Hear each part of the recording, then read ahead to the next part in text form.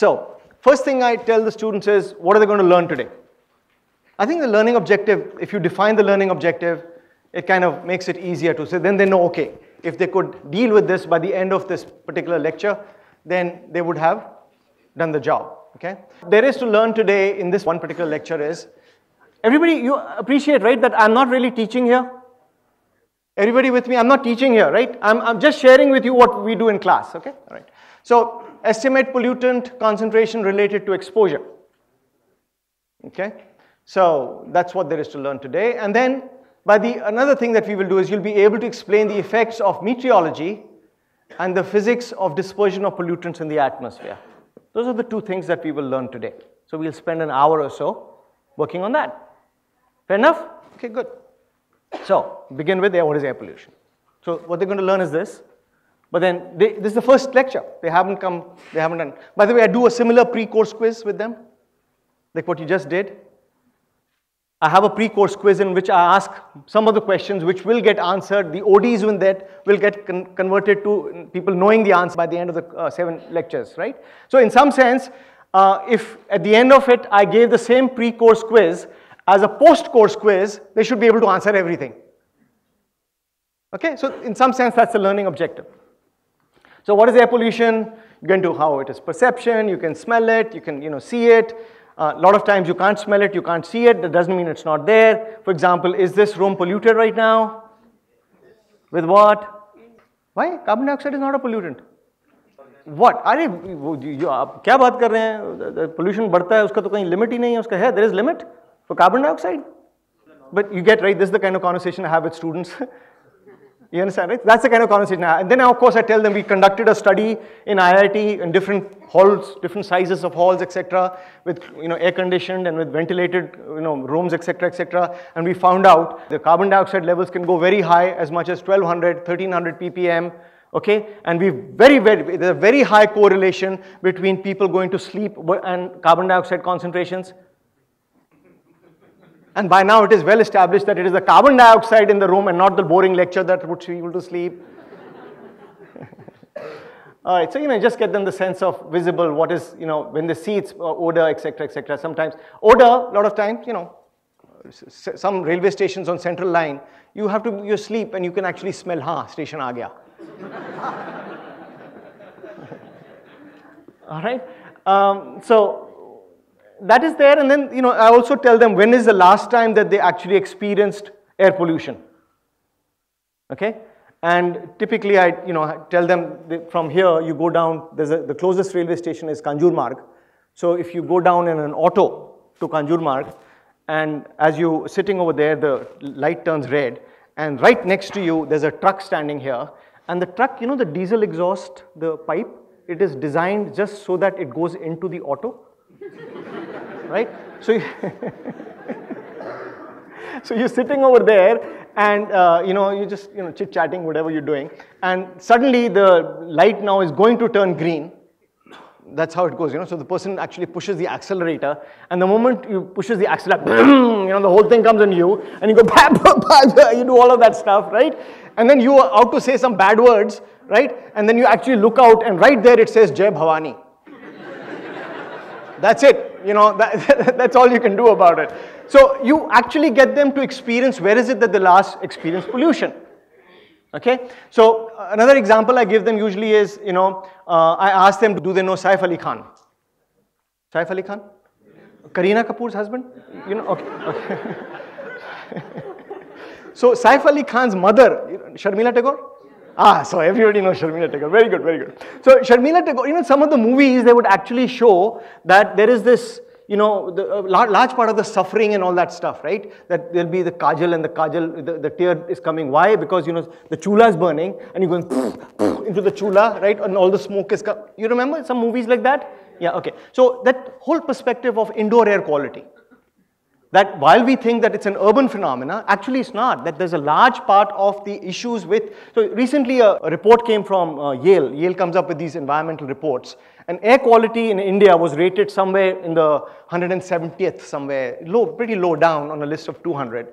we're pretty low down. And so there was a question in the Lok Sabha, and they said, hey, is this any good? Is this report any good? Is there assertion that India's air quality is very bad? Is it really, valid? So the report came to us, we saw the report. They've done 2-3 things in that. They've looked at the ambient air quality, okay? They looked at the ambient air quality, and then they've said, look, the air quality in India is at a certain level, but there are 2 factors that you now have to take care of. One is, what is the size of the population being exposed? Okay, so the size of population being exposed being larger gets multiplied by a factor, okay? And then second thing is, how much of solid fuel is being used? Okay, another factor. So while it may have been all right in terms of ambient, but because of these 2 factors, pat, comes down. Okay, so one of the assignments for students now is to read the Yale report. Okay, so there is interest now because it is directly, and this is real actually, it's coming directly from the Lok Sabha. The minister over there is actually standing and defending, why India's air quality is not as bad as what Yale is making out to be. Okay, so right there's an assignment. Okay, what is clean air? I think this is one of those questions, if I woke you up in the middle of the night, from class 6 or 7, you've memorized it, committed to memory like that, right? If I wake you up in the middle of the night and say, hey, what is the nitrogen concentration? 78. Doesn't matter where you are, what you do, but 78 will come out of your mouth, right? So this one is known. This one, I think right now, requires which year? Which year, huh? So that is changing every year. See, what you did in class 5 or 6 and what is being done in class 5 and 6, that number has changed. And it's changing every year. So carbon dioxide levels are changing, you know that, right? Okay, so this is where the whole idea of global warming gets introduced. Now they'll have to go look at the 2 movies and then figure out this whole business about global warming, all right? Okay. Then we go into some of these details about Earth as a sink system, etc., etc. We have this concept that, no matter how much junk you put into River Ganga, it has a what is it called? Self-healing capacity. Nonsense! Just go look at the trash we've turned Ganga into, right? And there's also this concept that the blue sky, the Neel Gagan, it's wow, infinite. No, it's not infinite. Yeah. You can't keep dumping into it and then hope that it'll remain blue. Yeah. By the way, sky is an illusion. Everybody know? There's no sky really. It disappears at night, right? Everybody? It disappears at night, so it's only an illusion. If you see blue because it scatters light. Molecules are scattering blue light, therefore you see it. If you don't see blue, that means it must be some pollutants. Aha. Okay, so the whole idea is just looking at the sky, you can actually say whether it is polluted or not based on the aerosols or the particulate matter that are out there. Okay, if it is black smoke or there is white smoke. Okay, just by looking at that, you'll be able to say what is the quality of emissions that are coming out. Black is carbonaceous. White may be just steam, which is condensing because it's now in a cooler environment, all right? Okay, good. All kinds of stuff like that. Then scales, etc. we go into and we say, okay, if we say it is infinite, it's really not. If Earth were an apple, then the thickness of the atmosphere was only the thickness of the skin of an apple. And you might want to find out your own ways to be able to illustrate that it's really not infinite. It's very poetic and all to say that, Neel Gagan and all that stuff, but hey, there's finite depth over there, okay? First 10, 12 kilometers is all there is, okay? Okay, and then you get into this whole business of national ambient air quality standards, the concentration, the exposure. There is I'll give this to you later, everybody familiar with this, right? There is some national ambient air quality, it's on the Gazette, so you can actually see how much of concentration has to be below a certain limit, etc., etc. Okay, so we get into a class exercise. Okay, and the class exercise is pretty straightforward. We actually say, okay, given regulatory limit for sulfur dioxide in ambient air is 80 micrograms per meter cube for annual average. So if you and I were exposed to 80 micrograms per meter cube for the whole year, 24 hours a day, we'd still be okay. Above 80, there may be some health concerns. As long as it is below 80, you're in compliance. Okay, so as a city, as your home city, if you are suddenly, now you're in charge of your city. Okay, you're in charge of city. So your concern would be, hey, what is the air quality in my city? So I'll have to go to the regulations to see, okay, if 80 is the requirement, what is the actual level in my city?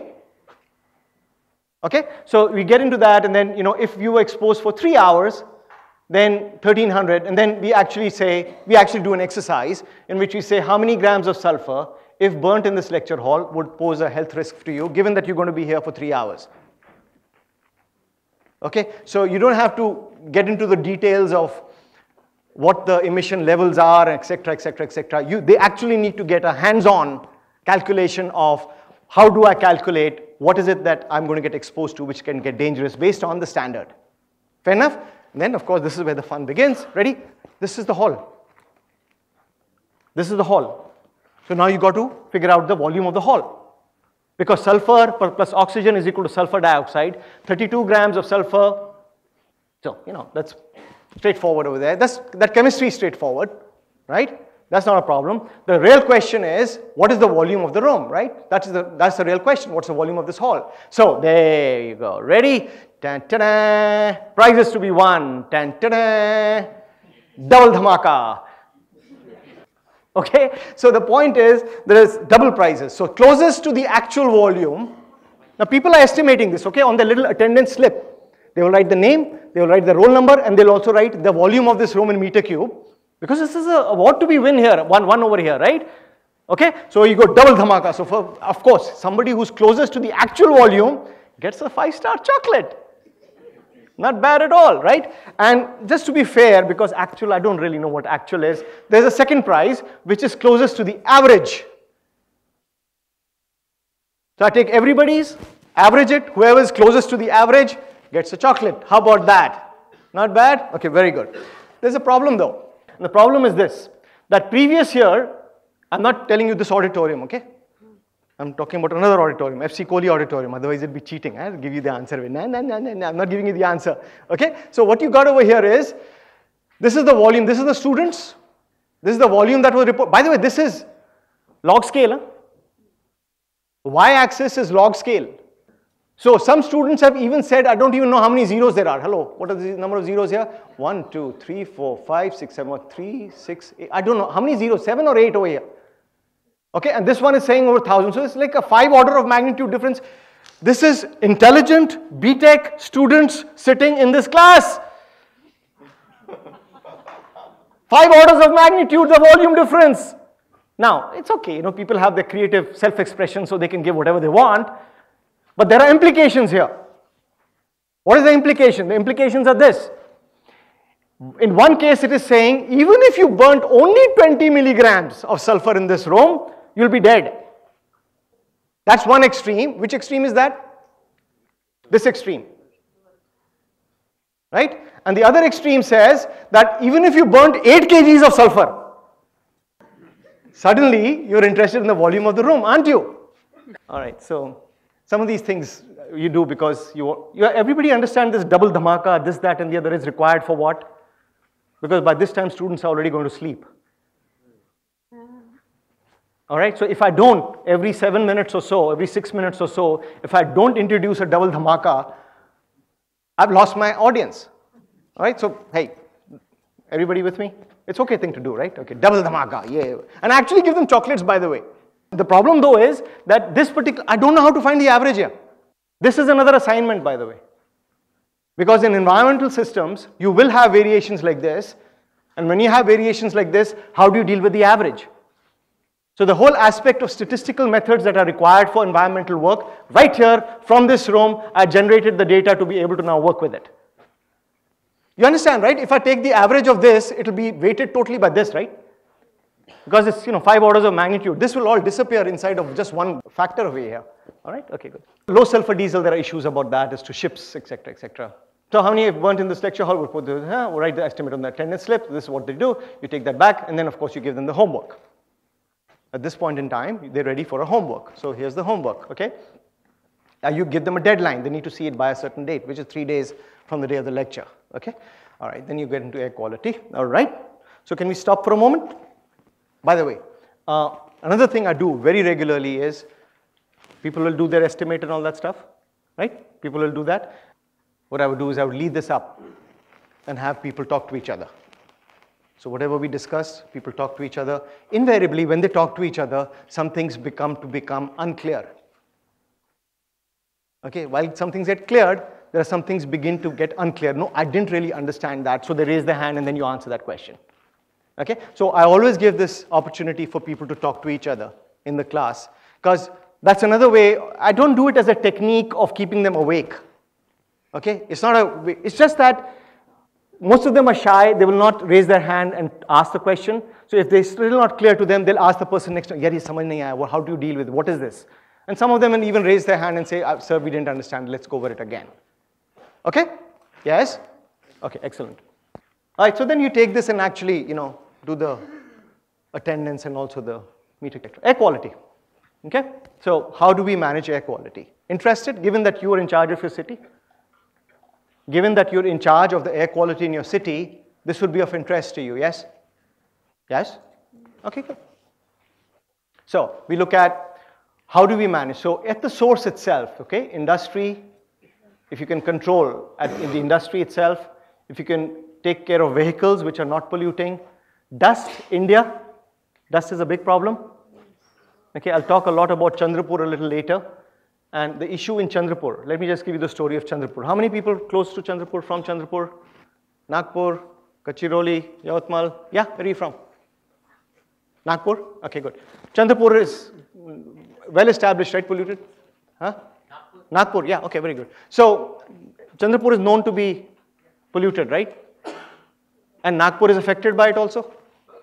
Very heavily, yeah? Very bad, yeah, it's quite bad. So, we've been working there, okay? For the last 2 years, we've been working in Chandrapur.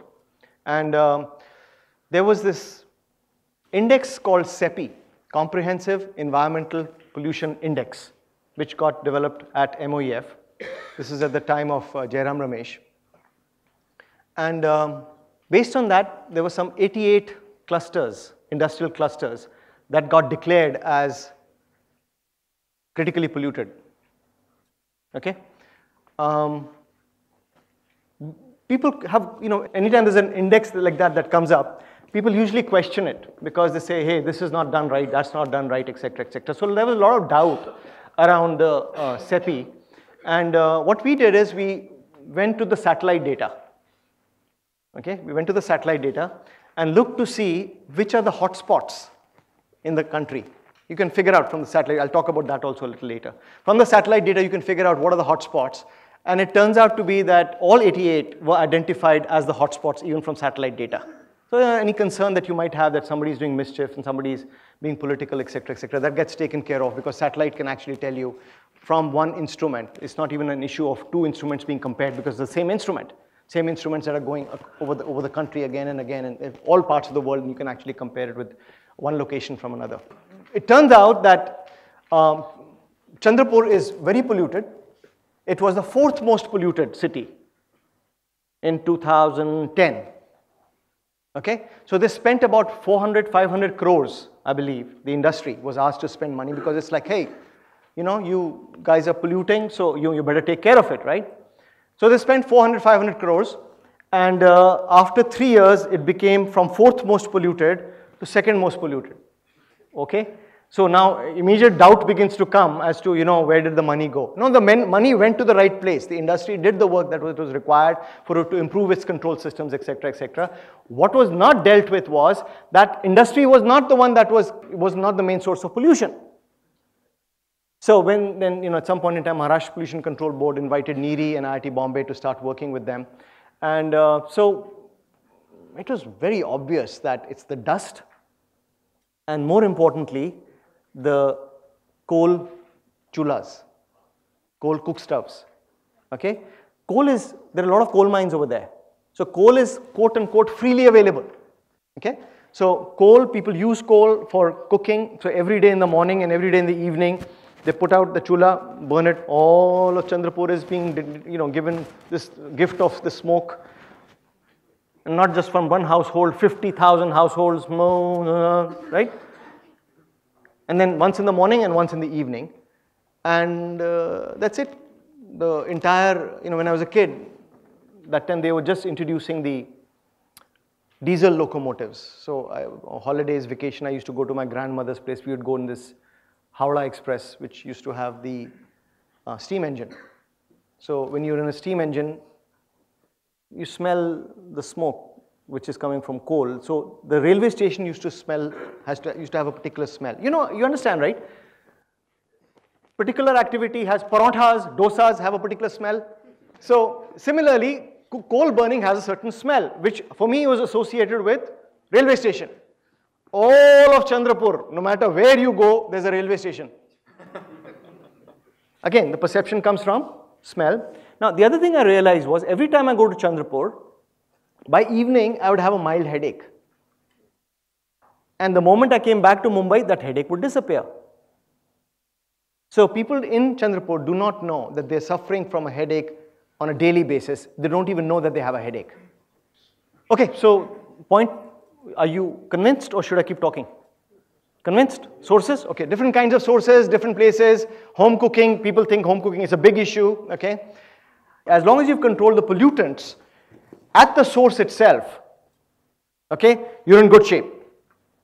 Once it has left the source, then you're pretty much leaving it to the meteorology. You're leaving it to the wind conditions, you're leaving it to the temperature conditions, you're pretty much depending on the god of winds to now take care of your pollutants. Okay? What is the impact of a particular pollutant, etc., etc. Familiar? So I'll just show some images now. Looks familiar? Middle of the night somewhere, but you know, looks like a pretty sight. By the way, these are also called plumes. Plumes, feather plumes. There was a time when if you had a plume in your cap, it would be a mark of credibility. Yes? So if you go to the library and you look at some of the books from the 1960s, okay, the cover would have chimneys with smoke coming out of it. 30 years later, same books, cover has chimneys but no smoke on it. It's politically, there was a time when having those smoke was a sign of, was a symbol of, was a representation of industrial progress and development, etc. Now you have to have chimneys but no smoke. Okay, all right, very good. Typical Delhi morning. There's a bus there. Can you see the bus? Oh, acha. Just checking if you could see the bus, because the first time I saw it, I said, where is the bus? Somewhat, yeah, sure. Familiar? Looks familiar, right? Anybody can identify your city here? Everybody should raise their hand. Your city. This is your city, yeah. Pretty bad, huh? Now, this is dust and smoke, okay? And that's a big issue in India. Yes? All right, all images from Google. And we will, you know, what we will do is we will give you a lot of the resources, a lot of the links, and you know, you can share them with the students, all right? Okay, now let's get into this business of meteorology. Okay, so if I'm a chimney, everybody, can you, it's not so difficult to imagine me as a chimney, right? Can you? So this chimney is throwing out, it's throwing out smoke, right? So you smoke? I smoke. And there was a smaller chimney, and they said, you're too small to smoke. All right, so I smoke. Everybody? Okay, so I smoke. So things are coming out of my top over here. By the way, industry is allowed to pollute a certain level. You know this? Okay, so it's not that they have a chimney, but nothing should come out of it. Okay, they may have issues about visibility, because the moment people can see the smoke, they say it is polluting. But if it is white smoke, somebody might even say it's steam. But if it's black smoke, clearly there's an issue. All right, so there's a certain amount of emission that I'm allowed. Everybody with me? We are allowed. And how that is determined is what's called an emission factor. We'll come to that a little later. But let's first deal with, if I'm a chimney and this is coming out from here, if there's wind coming in this direction, then this entire pollutant gets thrown away. Okay. Now I'll introduce you to the best artist in the world. All right, very good. So you will see that there is a chimney here. There's some industry here. The industry has best available control technologies that were put in place when the plant was set up. Okay, so they are using control devices, but then there is a thermodynamic limit. There is a commercial limit as to how much can be controlled from here. Okay, so some amount will come. This is a regular house. This is a hut. Some cooking happening over here. Again, I'm hungry, so you know, be thinking of food. Okay, all right. Some smoke coming out from here. Oh, there's a little car also over here, and there's some smoke coming from here. This is you and me, by the way. right? Over here, if you did miss me, there you go. That's you and me, right? Okay, so smoke is coming out from here and there's wind. And notice that little red spot over there, okay? That red spot is the concentrated pollutant that is being thrown from the chimney, okay? And that is not at a concentration which you can go on top of the chimney, stand like this and say, pranayama. You'll die. You can't do that. Okay, so they're fairly concentrated, but again allowed based on the size of the plant and the activity that they have. So you're allowed to emit that, but not allowed to breathe that. You understand? You're not allowed to breathe that. Now, the size or the height of this chimney, in some sense, is going to tell you how I'm going to have this small parcel of concentrated pollutant in the air be dispersed and diluted. So what's going to happen is, when the wind comes, it's going to get dispersed into a larger volume. So this small volume got mixed with a larger volume and therefore has become diluted. Okay? So it is still not breathable though. It is still not breathable.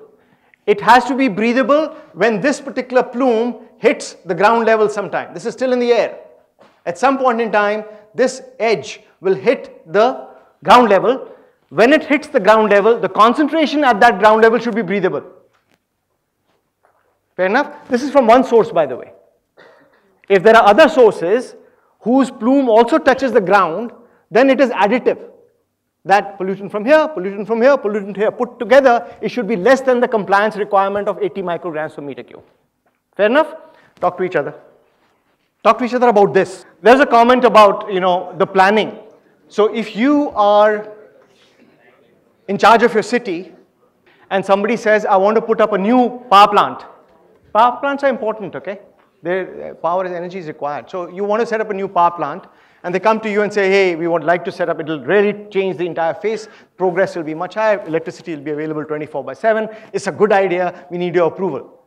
So you will say, that is a good idea, but I'd like to know what is the impact that this particular new source would have on the air quality of the air shed. That's a valid question to ask, right?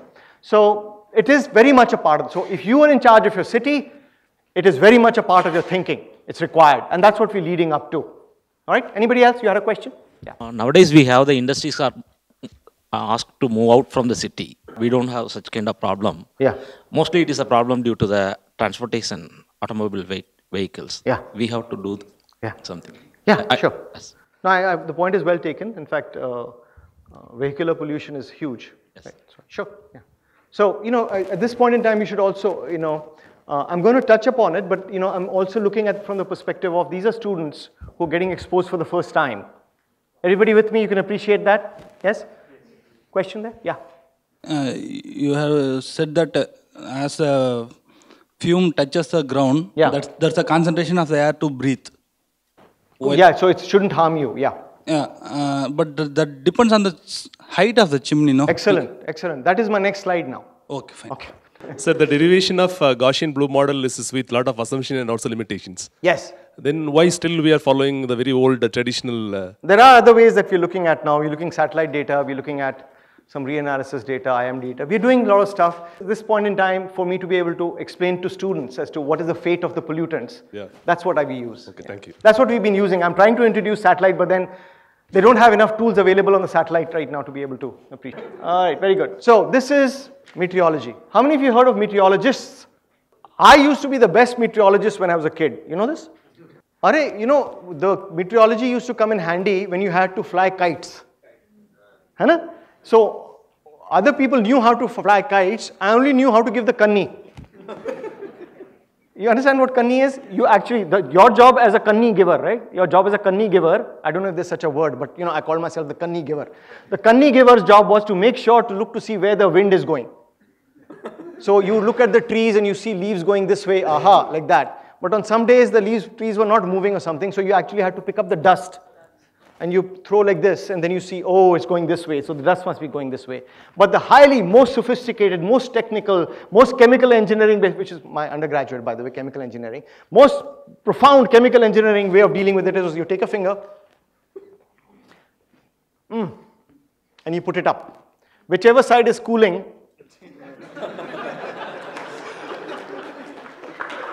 right?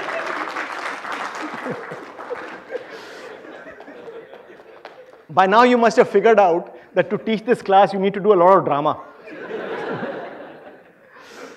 All right. So I'm sharing this because meteorologists are a strange breed of people. Any meteorologists here? Then I can say it. Okay. The most romantic thing that they could come up with was a wind rose. Tell me, where does it look like a rose? It doesn't. But you know what? Hats off to them. They're such phenomenal people. This is such a beautiful representation of three things: wind direction, wind speed, and the frequency. Yeah, the number of times or the percentage of time that the wind is blowing from a particular direction. Okay. As the person who's in charge of your city, you need to know this about your city. You need to know this about your city. Okay, you need to figure out what is the predominant direction of the wind. Okay, and so, you know, the description of what a wind rose is, etc., that is there. Up to this point, we were dealing with winds. It is intuitive. We know, chimney, everybody? Hello chimney, hello chimney, hello chimney, yeah, chimney. So you got this smoke coming out and it's going in this direction because wind is coming from this direction, right? So the faster the wind, more the dispersion. Pretty intuitive? Clear, okay, good. So let's move on. So, I'm assuming everybody would understand Hindi. Earth ki kahani, the story of Earth. Naam to suna hoga means you must have heard of it. Okay. By the way, this is from some movie, right? So the point is this. I'm not going to talk about this part over here. I'm only talking about the first 10, 11 kilometers of the Earth's atmosphere. Just the first 10, 11 kilometers of Earth's atmosphere. Now, if you look at the temperature, over there, it's about, you know, what, 285 or something over here. And at 10 kilometer, if I cross it over here, it is about 220 or so. So 65 degrees Celsius in 10 kilometers, approximately. Approximately, right?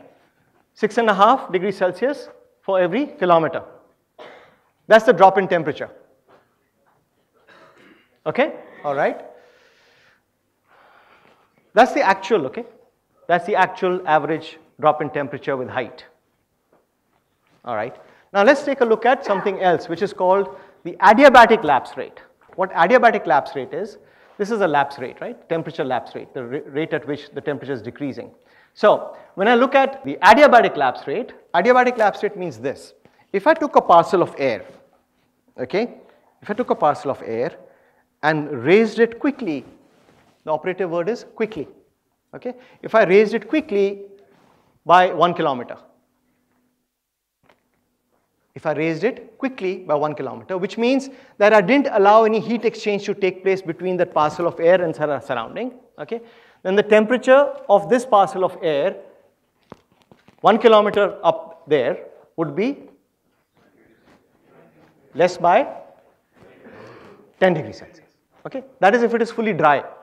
If it was 100% humid, then it would be 6 degrees Celsius. This is for adiabatic. It's not the actual. It is not the actual.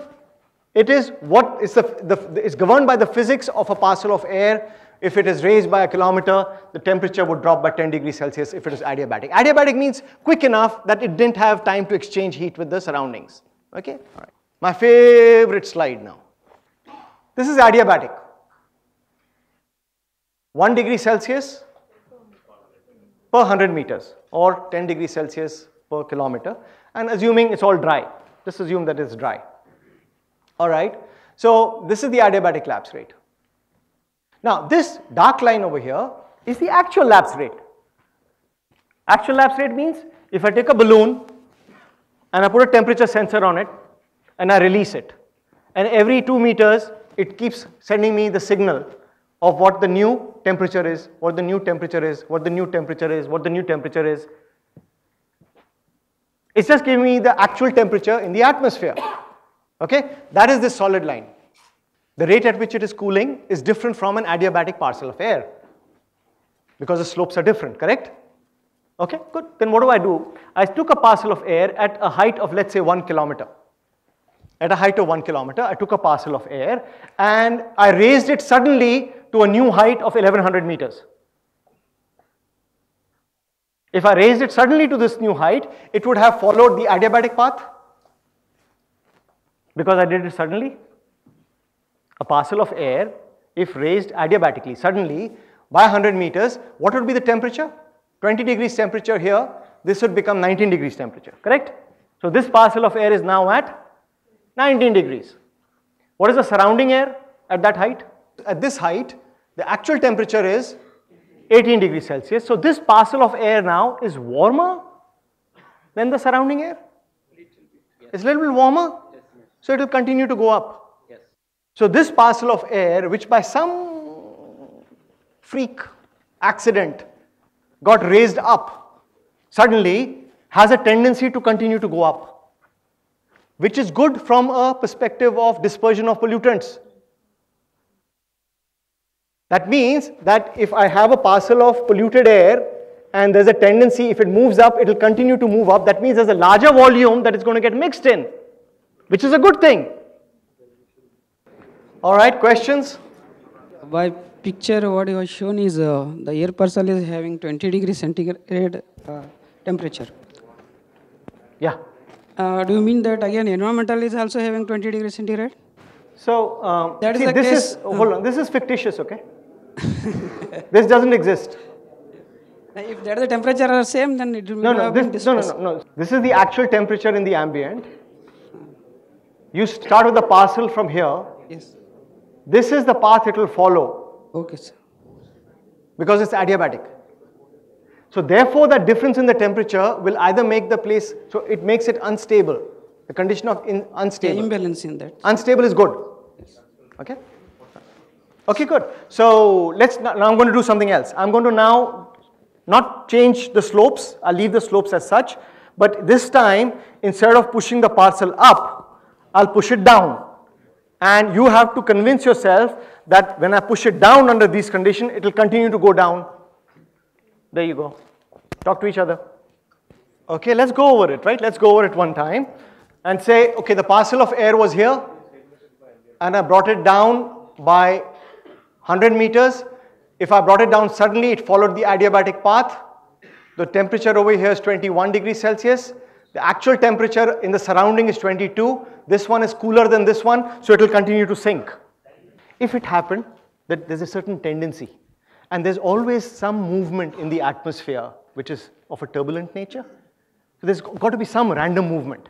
The question is this random movement then enhanced or is it suppressed? So in both these conditions, what we saw is that that random movement is enhanced. If the random movement made it go up, it will continue to go up. If it made it go down, it will continue to go down. Okay?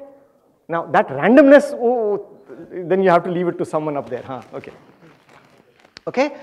Done? Okay, now I'm going to switch the condition.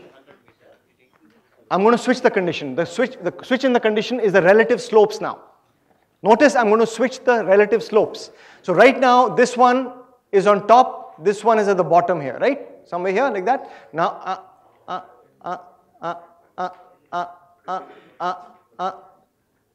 clear? I switched the slopes, right? I switched the slopes, yes?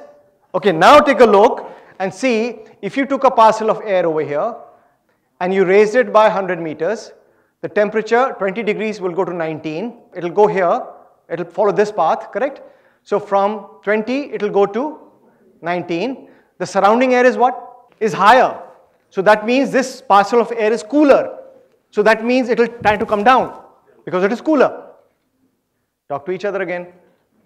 What we're saying is, if I took I've changed the condition, okay? From this condition, I've come to this condition, where this slope, the actual is now steeper, okay? So what I'm saying is, if I took a parcel of air over here and raised it suddenly to a new height, that it will follow this particular path. So from 20 degrees Celsius, it will become 19 degrees Celsius. The parcel of air over here is 19 degrees Celsius, but the air surrounding that parcel air is little higher. So if the parcel of air is now cooler than the surrounding air, it will tend to come down. Okay, so this time under these conditions, if you try and push it up, it will come down. If you try and push it down, it will come back up. Not a good condition for dispersion. This is called a stable condition, not good. It tends to restrict the pollutants in a very small volume. Okay, all right, very good. So This is just an example of, we can imagine that there was, oh, by the way, when you calculate the volume of this room, you assume that there is a permanent ceiling here, right? In the atmosphere, is there a permanent ceiling? Sometimes there is. Okay, we'll just find out that sometimes there is. What you got over here is the adiabatic collapse rate, and this is the actual temperature. By the way, it can change. After a certain height, it can change. Okay, so this change over here is what will cause a false ceiling. Okay, so that pollutant which was going to get dispersed to that volume is now going to get restricted to only this volume. Because the tendency beyond this line over here, which is referred to as the mixing height, so beyond that, it's not going to go up. Even if it tries to go up, it will get pushed down. So there's a smaller volume now available, which is a bad situation because you're saying that the pollutants which are coming from the industry are now going to get restricted in a smaller volume, so you and I will have to breathe a higher concentration. Okay? All right, very good. Different scenarios. This is the scenario we just saw. This scenario, stable. This scenario, neutral. This scenario, it summarizes all the scenarios. Okay, what it's saying is that this is the dry lapse rate, this is the wet lapse rate, this is somewhere, you'll be somewhere in between over here.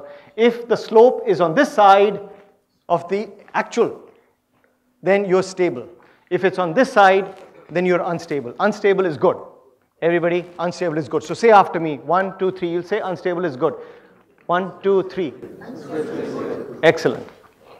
Ah, my favorite slide. All right, this is the one which, Nikhil said that, I was smoking. And I said, both these chimneys, even the small one is smoking here. All right, there are two chimneys, both are smoking. One of them is smaller, but still smoking. But this one, this seems to be a stable. It seems to be pretty well confined. It seems to be restricted. Whereas this one is having a party. Right? This one is good from the perspective of dispersion. This one is not good from the perspective of dispersion. Okay? Now, somebody, by the way, another thing about meteorology. From now on, you will not see chimneys the same way. When you look at the chimney, you'll not see, whoa, what a lovely plume. You'll not say that. What you'll begin to say is, what is the likely temperature profile over here? So, there are 4 possible conditions that could lead to this kind of a scenario. These are 4 scenarios. One of them is the correct scenario. Okay? One of them is the correct scenario. You have to tell me which is the correct scenario. So the quiz in the class is this. Okay? So this is the quiz. You can take this with you, but this is the quiz that I would ask. So what will you do? How will you deal with this? How many of you used a mini drafter at some point in time? Mini drafter for making parallel lines? So what you do is, you basically take that line, take this line which is the adiabatic line. That slope doesn't change. 10 degrees Celsius per kilometer. That slope is not going to change. That slope will always be the same. Okay? So what you do is, you compare the slopes against the adiabatic collapse, right? So this is stable. This is also stable. So it cannot be A. Let's take a look at the next one. This one is stable. Top over here is again stable. Won't work. This one, unstable. Unstable, but this is stable. So it can't be this one. The last one, this is stable. This is unstable. D is the correct answer. Okay? So have a great lunch.